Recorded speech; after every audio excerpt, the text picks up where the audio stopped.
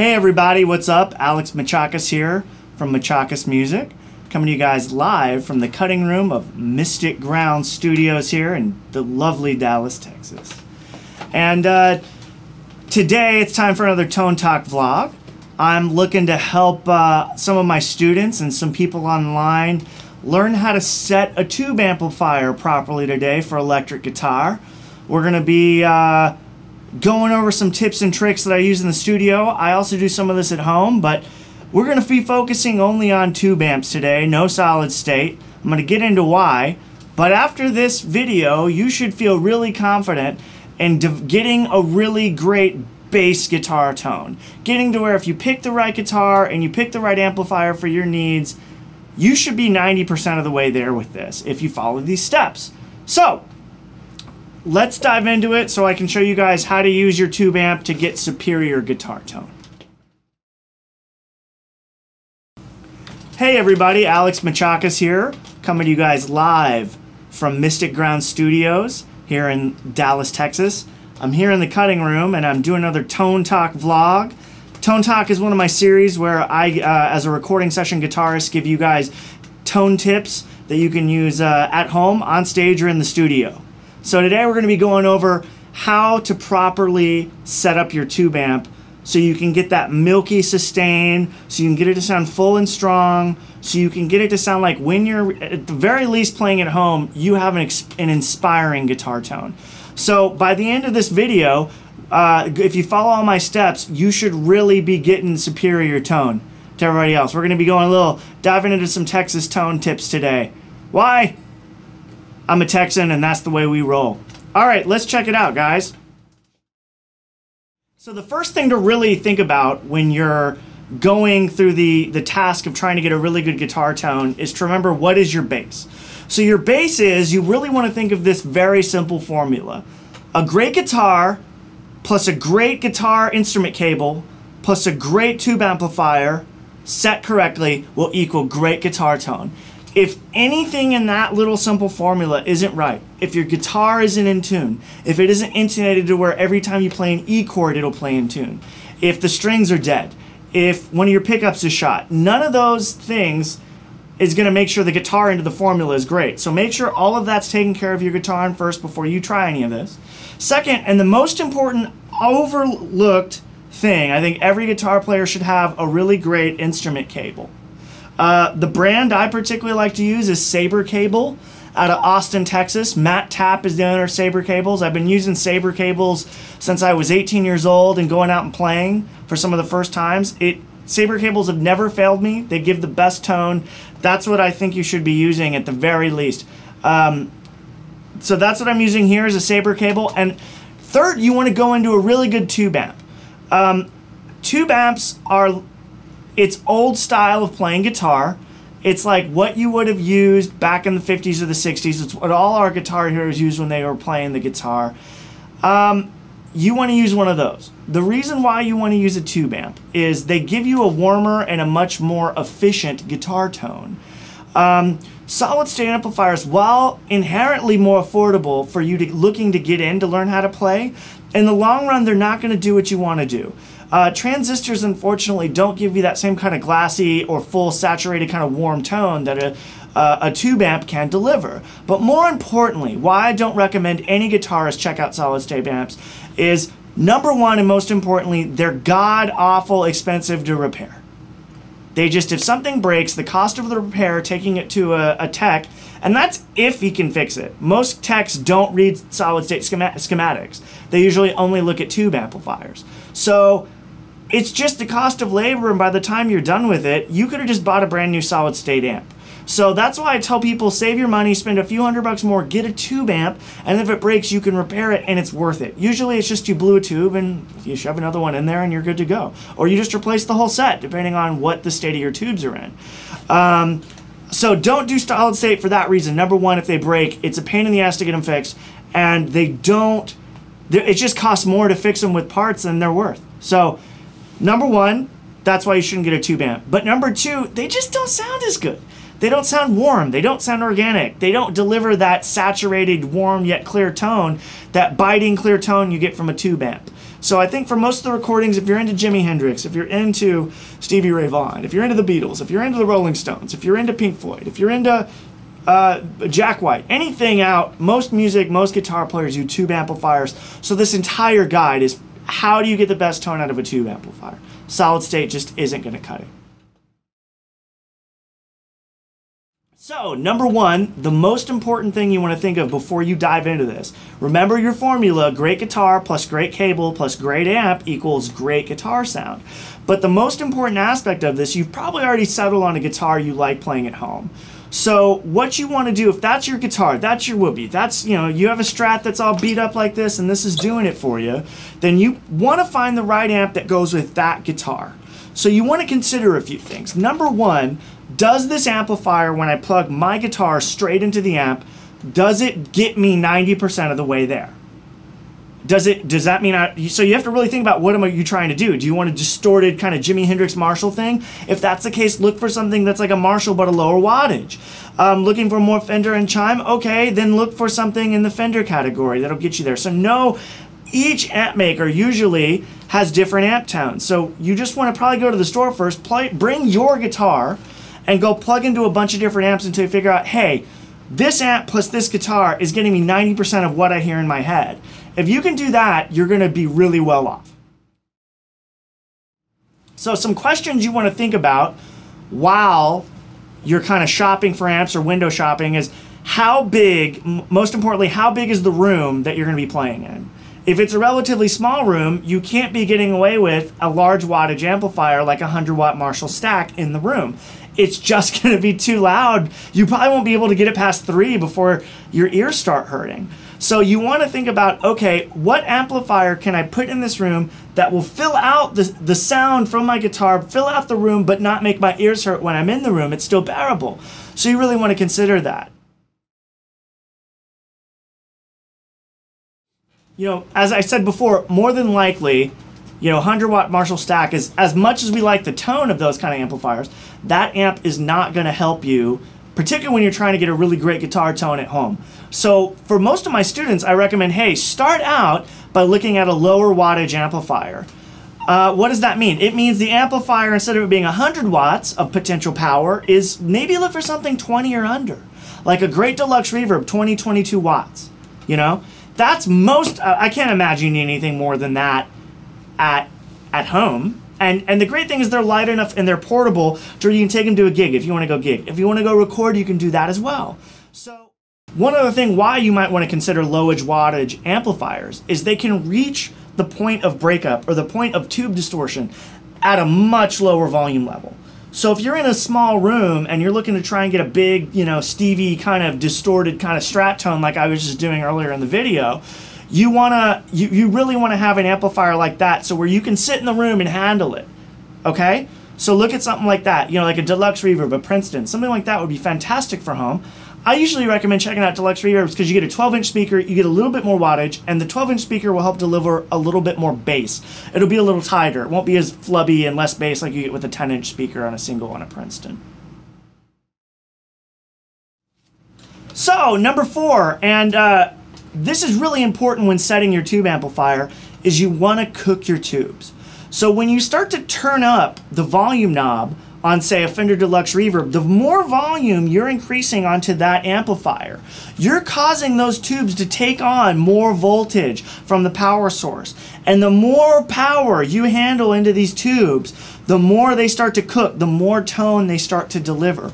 If you have your amp set like on 2, there's no way you're going to be able to get a nice fat kind of guitar tone. It's going to sound really anemic because you're not giving the tubes the proper amount of voltage from the wall for them to really operate at their best. So you really want to cook your tubes. Really turn the volume up on that amplifier. When you turn up your guitar amp, I usually start on like at least 5 or 6. If I want more, I can always add more. Right now I'm on about 7. I'm playing a deluxe reverb here in the other room in the studio, and this is usually what I'm doing at home when I'm just jamming out, you know? But the way you want to think about it is your tone should definitely be sonically pleasing at this point. So when you turn it up, it shouldn't be harsh. It shouldn't be muddy. You just want strong. You want big. So if you don't big, you know, if you have it on 2, it won't be big.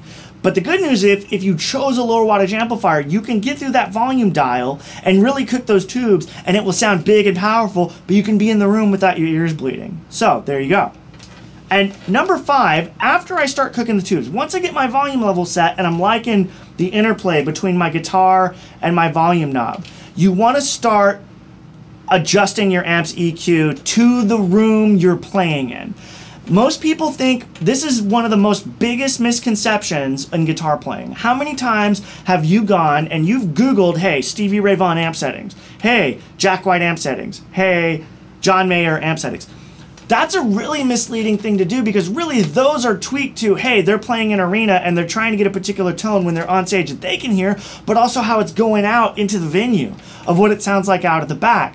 You know, most professional guitarists in their tech, every venue they readjust the amp. So that picture you saw on Google might have been what they were doing on that particular night, but when they went somewhere else, let's say they went from playing outside to playing inside, that amp got adjusted to where it sounded more pleasing in the room on stage when there's people there in the crowd. So that's something you really want to think about. I usually start with all my EQs at noon. This is a flat neutral EQ setting. What that means is I'll take my treble, my mids, and my bass. I put them all at 5 o'clock, right? So that's neutral. I'm not cutting any bass. I'm not boosting any bass. I'm not cutting any treble. I'm not boosting any treble. Okay? So I start there. I get my amp cooking, right, where I think it starts sounding good, and I start to play. I start getting some examples of like, hey, is this what I'm liking? I'll play for a little bit, and most importantly, I listen. At that point, if I'm not liking what I get, I adjust a little more on my high end. I might boost it a little more if I want a little more sparkle. I might cut it if it's a little too harsh. If it's a little muddy, I'll pull some of that bass out. If it sounds a little tinny, I'll pull a little more bass in. So I'll start tweaking to get to where I like the sound in the room I'm playing in. And this all depends on where you set the amp in the room, where are you listening, how big is the room, where do you sit when you play guitar in terms of reference from the amp. There's a lot of variables here. So kind of try different seats where you sit in your room when you play. Try adjusting those knobs, and listen to your ears, trust your ears. Your ears will give you the right info. So when it starts sounding good, when you're making these slight EQ tweaks, it'll go, oh yeah, that's it. Save that setting. Take a picture of it on your phone. Write settings out on a piece of paper, whatever you got to do, so you know when I'm in this room at home, that's when that amp is going to sound best. Okay? So that's how you want to adjust EQ settings. Then, lastly, what I do after that is I'll start adding in reverb very gradually. I treat reverb like it's a destructive effect. So I want to get the right balance of reverb between my regular guitar sound. Reverb should only enhance your guitar sound. It should never kind of envelop the whole thing to where you hear more reverb than guitar. So just start dialing it until you find that sweet spot on your amp. On the Deluxe here in the other room, I'm rocking at it at about 3. So it's pretty low, okay? As for what I did for my EQ, I boosted the treble a little bit. I think my treble's on 6.5, and I cut the bass down to about 4.5, just a little bit. It was a little mudding out, just a little bit. But what that it was giving me, as I go through my pickup selector here, what that's doing is that's letting me get a wide range of different tones, yet they're all clear. And that's what you want. If you're playing a Strat, you want all the positions of your single coil pickups to really be clear and unique. You don't want every pickup to sound the same. So that's something you can do by setting your amplifier. Number 6, and my last point about how to help set your amp, is if you follow all these other steps, you should be able to use your volume control on your electric guitar. So if on 10 on your guitar, that amp's cooking, it's loud, that's your full distortion, you know, big tone with just the amp. But you should be able to just start slowly rocking that volume down from 10 just a little, and you'll get subtle variations in tone. So if you combine that with the tone knobs here on your guitar, you can roll off high end from the guitar, you can get different cleaner or more distortion from your volume knob here, you get different combination of tones from your pickup switches. Experiment with all that. If you don't set your guitar amp high, you're not going to have a wide sweep in tonal ranges. So that's the other thing, is I might set the amp high, but 9 times out of 10 when I'm playing, I usually am only on like 8. So I still have a little more. If I need a little more, I can turn my volume knob up on the guitar just a little more to give myself a little more. So I usually find the sweet spot on 7.5 or 8 on my Strat knob, and then I'll dial some in. So if I want more, I got more. I got 2 more clicks on the volume knob to give me a little more power. So that's my way of setting an amp, guys. Let me give you some more playing examples here, okay?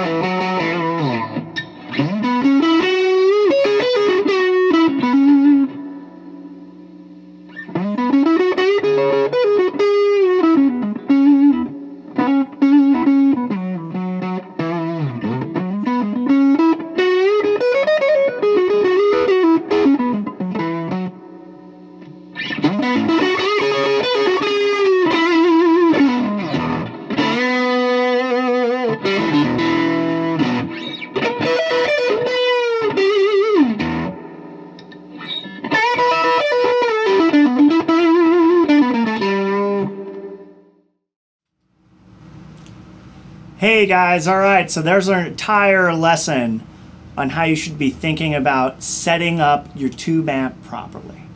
So, that's it for this particular Tone Talk blog. I'm Alex Mitchakes. I'm going to be peacing out of here from Mr. Ground Studios here in Dallas, Texas. Be sure to follow, like, share, and subscribe.